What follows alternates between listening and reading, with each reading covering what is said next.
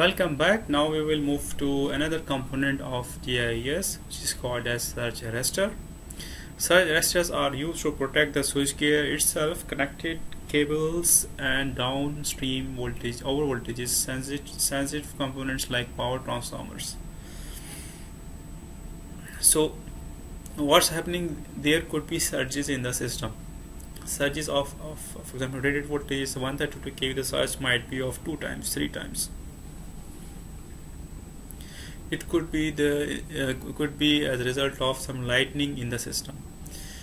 Okay, so surge arrestors protects basically very expensive equipment like transformers in the station. It also protects the generators of and protect the equipment GIS from these surges.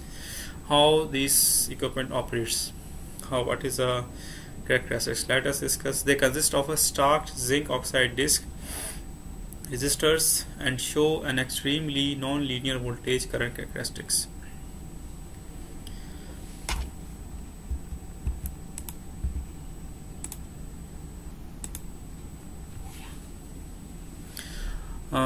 Surge arrestors are available with different voltage protection levels and line discharge classes.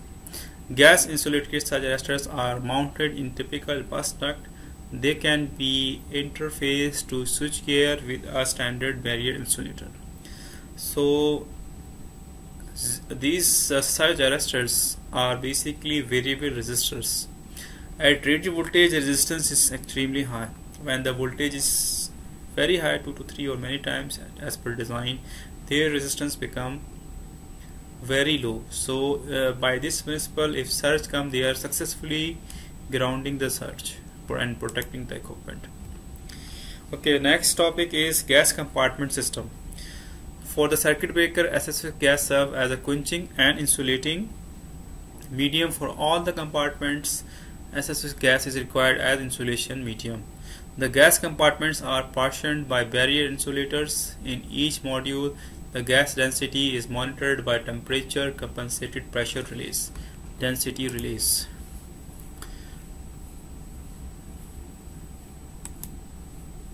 So here you can see we have shown a single line diagram of GIS, and you can see number 1 is a symbol for disconnector and earth switch. This is a disconnector earth switch. 2 is a circuit breaker symbol. You can see number 3 is a current transformer symbol. Number 4 is again disconnector and earth switch. This is the line disconnector. This is the bus disconnector. Then we have a voltage transformer. This is the voltage transformer installed.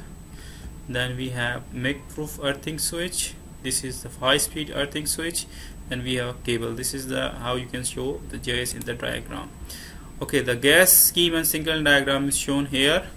This is also very unique and very interesting. What is shown in this diagram? You can see the straight lines. These are the barriers. Okay, so if I want to know how many compartments here, so this gas is stopped here, so it's moving up to this point and this up to this point. So this portion is one compartment. So let us highlight this. You can see this is one gas compartment. Okay, let us again see where is the breaker compartment. So the breaker is somewhere here. So you can see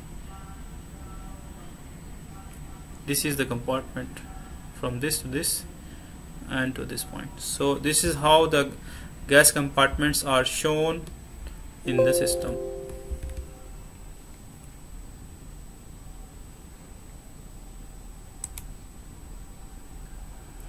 So we'll move to the next sheet. Okay, this is now the end of our section. Thank you very much.